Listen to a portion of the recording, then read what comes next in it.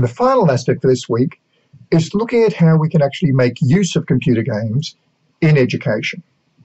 So various purposes that we can apply, such as engagement and motivation, fairly common one, but developing problem-solving skills, facilitating collaborative learning, teaching about specific content, improving digital literacy, supporting differentiated instruction, and simulating real-world scenarios.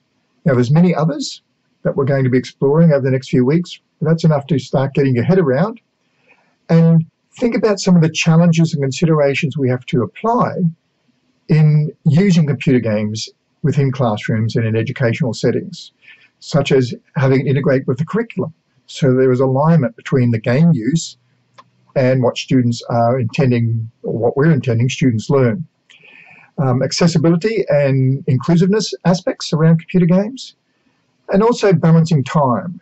A lot of criticism comes around the excessive use of computer games for leisure activities, and so we also have to make sure that we accommodate those concerns in the use of computer games within educational contexts. And then I've given you an activity to explore the use of a computer game for particular educational curriculum. So pick a computer game.